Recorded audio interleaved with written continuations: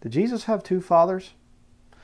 Turn in your Bible, your King James Bible, to Matthew chapter 1, verse 18. The Trinitarians make a real big deal about God the Father and Jesus the Son of God, and they say they're not the same, they're not the same, they're not the same, and everything. And Jesus said that the Father, that's his Father, and he's the Son of God, and everything. But I want to show you something kind of an interesting little problem here for the Trinitarians. Not a problem for those of us that believe the biblical Godhead, that all three are in one being. Matthew chapter 1, verse 18. Now the birth of Jesus Christ was on this wise. When as his mother Mary was espoused to Joseph, before they came together, she was found with child of God the Father. No, it says the Holy Ghost. Come back to that here in just a minute. Then Joseph, her husband, being a just man and not willing to make her a public example, was minded to put her away privily. But while he thought on these things, behold, the angel of the Lord appeared unto him in a dream, saying, Joseph, thou son of David, fear not to take unto thee Mary thy wife, for that which is conceived in her is of the Holy Ghost. And she shall bring forth a son, and thou shalt call his name Jesus, for he shall save his people from their sins. Now all this was done that it might be fulfilled which was spoken of the Lord by the prophet, saying, Behold, a virgin shall be with child, and shall bring forth a son, and they shall call his name Emmanuel, which being interpreted is God with us. God with us. Jesus Christ is God. You can also compare that to Isaiah chapter 9, verse 6, where Jesus is called the everlasting Father. But verse 24, Then Joseph, being raised from sleep, did as the angel of the Lord had bidden him, and took unto him his wife, and knew her not till she had brought forth her firstborn son, and he called his name Jesus. Okay, according to this passage, God the Father is not the Father of Jesus. She was found with child of the Holy Ghost. Now I can look at that thing and I can say, well, there's no problem at all, because the Godhead is Jesus as the body, the Father as the soul, and the Holy Spirit as obviously the Spirit. No big deal. So God the Father can be involved and the Holy Spirit can be involved. But what if you believe in the Trinity? You have three separate persons, each with their own body, soul, and spirit.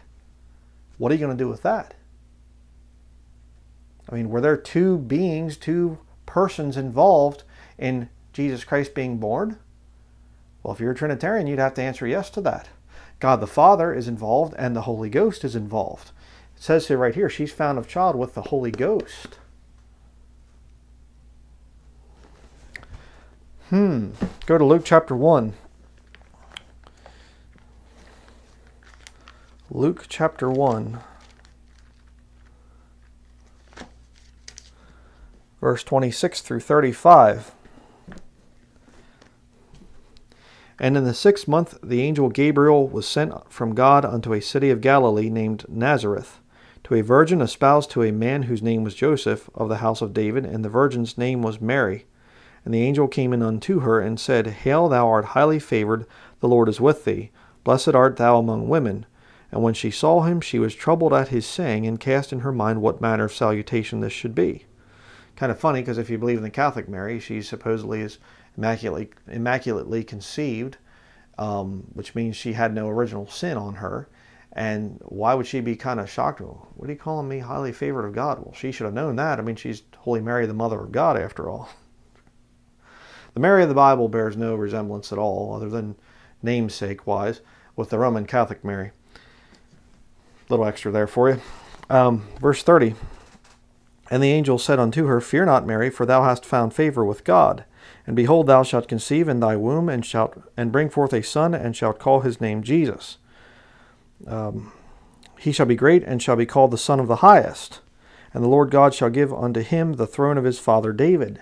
Son of the Highest, who would that be? Who's the highest? Well, that'd be the Father. Right? I don't think anybody would disagree with me on that one. Verse 33, And he shall reign over the house of Jacob forever, and of his kingdom there shall be no end. Then said Mary unto the angel, How shall this be, seeing I know not a man? Verse 35, And the angel answered and said unto her, The Holy Ghost shall come upon thee, and the power of the Highest shall overshadow thee. Therefore also that holy thing which shall be born of thee shall be called the Son of God. Now if you believe the Trinity, what do you do with that? You have two involved there. You can't switch your little thing and say, well, actually, okay, Jesus was conceived of the Holy Ghost. All right, that was there. He's conceived of the Holy Ghost, and the Father is somehow positionally the Father, but he's not really the Father. You can't duck it, because right here, this passage says they're both involved. The highest, obviously, that's God the Father. The highest is involved, and the Holy Ghost is involved. Again, for me, I'm a Bible-believing Christian. I believe the Godhead. Godhead is, these three are one. Body, soul, spirit. One being. Not a problem, you see. And so I can look at that and I can say the Holy Ghost and the Father, the highest there, they're involved. They're one being, you see. And they use Mary, and how did that whole thing work? I have no idea. It's a mystery of godliness. I have no idea. 1 Timothy chapter 3, verse 16. It's a mystery to us. We don't understand. But Jesus had to take on a mortal body.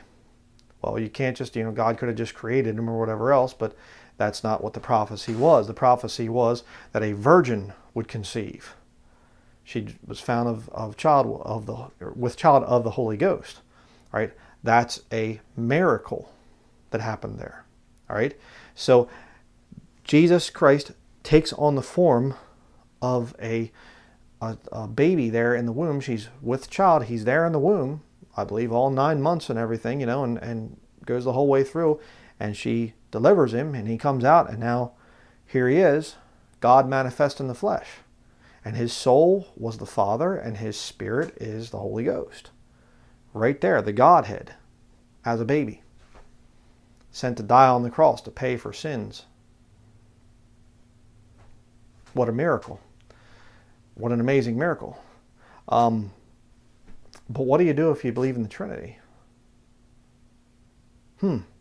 Because there you would have to have two fathers, the Holy Ghost and the highest.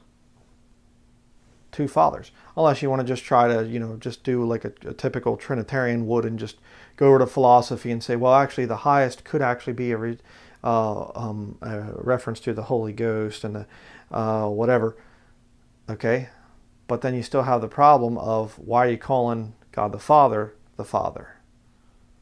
It would be the Holy Ghost would be the Father if he's a separate individual person from the Father and from Jesus Christ.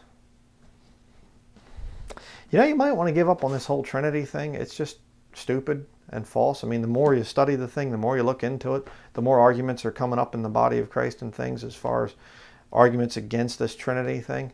You just need to dump it. It is a false pagan teaching, and the reality of it is, why is it so important in these last days? Well, because there will be a Trinity, a physical Trinity on the earth, in the form of the dragon, Satan, in other words, in the book of Revelation. You can read about it, chapter 16. The false prophet and the beast. 3 there. There will be a physical Trinity in the future. And you look back through it at ancient pagan traditions and teachings and things, you had probably the oldest one would be Nimrod, Semiramis, and Tammuz. And then you have Isis, Osiris, and Set in Egypt.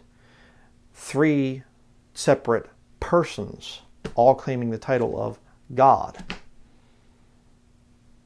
It's an ancient pagan myth, this thing of this Trinity thing. And again, this 3 different gods, but they're just one God thing was there before the Lord even showed up on this earth, as far as in the form of Jesus Christ. It was there in the past. So certainly the Trinity concept was there. Again, it's a satanic counterfeit, because Satan can't counterfeit the thing, the actual Godhead. He can't counterfeit that. So he tries to come up with his own version, and he comes up with the Trinity.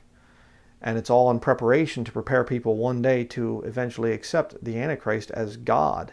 He sits in the temple of God, showing himself that he is God. All right? And how are you going to do that unless you can manifest 3 separate persons that all claim to be one God? That's why it's so important. That's why you read in the Catholic Catechism that I've showed in many, many studies, you read in here and they're saying it is the foundation for the Christian faith. The Trinity doctrine is the foundation for the Christian faith. That's why it's so important. All right? I mean, if you want to stick with this three persons thing and whatever else, like I've said, at least drop the name Trinity. It's not in here. Tertullian, a church father, created the thing, you know, long after the Bible was finished. I don't think the Lord wants us to add things to scriptures, especially titles for who he is, when it's based on a false pagan concept. So, if you're being led of the Holy Spirit, I'm going to tell you right now, you're going to abandon this Trinity concept. I used to say Trinity. I never believed this three separate persons thing and whatever else. I never believed that.